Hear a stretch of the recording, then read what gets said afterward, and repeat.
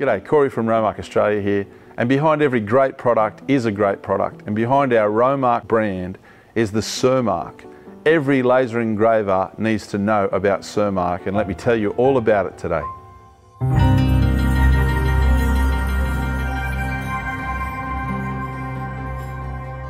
Cermark is a silicon-based product that comes in a tape, a spray and a paste.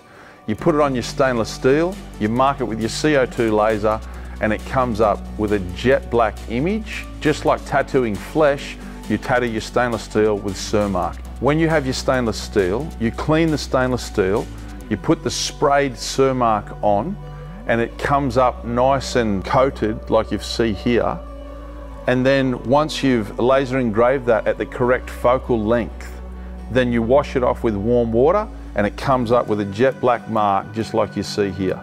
Before you use the spray, the paste or the tape, you need to make sure that the stainless steel is clean of all oil and grease.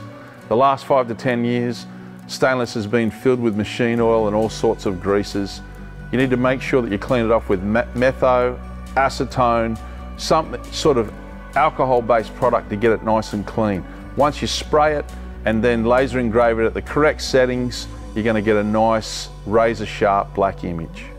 Another tip about Cermark is that when you're laser engraving with your CO2 laser, let's talk about a 40 watt, a 60 watt or a 100 watt. When you do a 40 watt, you should always have 100% power, between 8 to 10% speed and a 600 DPI. When you use a 60 watt, you want 100% power, you probably want a slightly faster speed, and you want to make sure that you're at 600 DPI.